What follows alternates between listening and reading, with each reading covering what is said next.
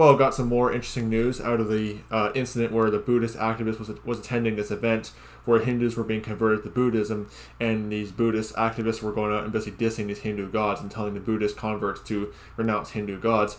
And this occasion, some of the new Buddhist converts were actually photographed and even a video of them taken throwing images of Hindu gods off a bridge into a river. And believe me, that created no small stir on Twitter. Okay, here's a video for yourself. Check it out.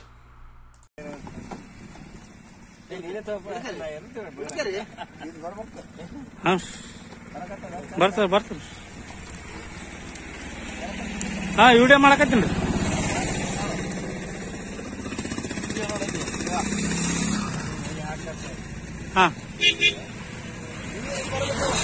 ಅರೆ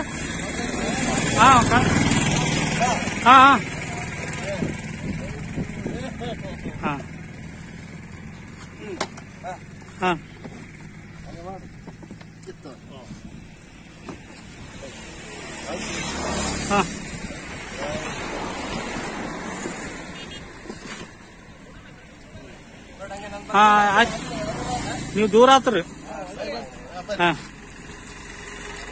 ಹೋಗಡ್ರಿ ಅದನ್ನ ಪುಟ್ಟ ಹೋಗಟ್ಬಿಡ್ರಿ okay Sab. Yeah, you can imagine, given how I've done in past videos showing the fact that Hinduism is not any different than Islam in terms of how they would react to blasphemy towards their deities. But this first tweet is actually very interesting because it shows the Buddhists actually pushing back against the Hindu frenzy. It says in this first tweet, Hindu right wing has no self-respect at all. He says, Ari Merck, Sikhs Buddhists don't want to be associated with Hindu. They're a separate religion who doesn't believe in Hindu gods. Then why the, uses profanity. Do you chatty chods are always dragging them into the Hindu fold? Have some self-respect. So they're saying that we don't want to be lumped in with you guys, because, basically pushing back against this Hindu frenzy over these Buddhist activists dissing the Hindu gods. Now, this other tweet is also very interesting because it's actually, I think a reporter actually pointing out the hypocrisy of the Hindutva and these Hindus calling for boycotts of Muslims, then getting upset when a Buddhist activist calls for boycotts of Hindu gods.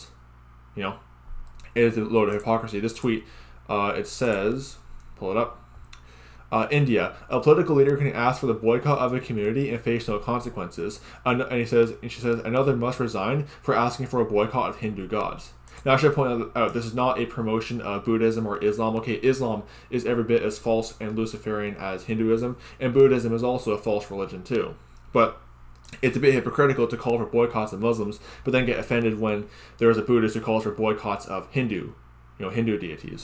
Bit of a double standard there, but that's Hinduism for you. This other tweet is also interesting because this Hindu activist is now saying that the Buddhist guy's religion is an anti-Hindu cult, which is actually kind of ironic considering the fact that Hinduism has a very long, rich history of persecuting Buddhists. In fact, the persecution that Buddhists face under Hinduism actually even puts what the Muslims did to shame. The Muslims are, there's a big thing of, the Muslims are persecuting the Buddhists. The Taliban blew up a statue of Buddha. Yeah, that definitely is there, but what the Hindus did to the Buddhists would put the Muslims to shame. Believe me, it's pretty bad. But this tweet, it says, this is the Hindu, trying to defend the whole thing or whatever, trying to defend their reaction. Biggest lie of our times, invented and propagated by Sanghis. He says, Amdikars, I'm probably not saying that right. Religion is within Dharmic fold. Truth. So they're saying that it's lies saying that his religion is within the Dharmic fold. He says the truth is that it is an anti-Hindu cult. It vows hatred for Hindu gods, Hindu Dharma, Hindu Shastras, probably not saying that right, and it pledges enmity against the Hindu Dharma. It is an a-Dharmic fold, whatever that means, but so pushing back, which again is rather ironic calling it an anti-Hindu cult considering the fact that not only did the Hindus persecute the Buddhists, but the Hindu scriptures like the Vedas and all this other stuff are just filled of endless profanity against Buddhism. So, also the Rig Veda, Bhagavad Gita, all this other stuff. Yeah, so it just shows how the Hindus, when you blaspheme one of their gods, they'll have the same kind of reaction that Muslims will have. And again, not a promotion of the false religion of Buddhism or the false religion of Islam, but just showing kind of the irony there.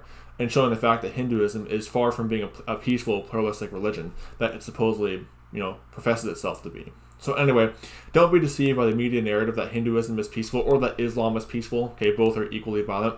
May the grace of our Lord Jesus Christ be with all the brethren. Goodbye.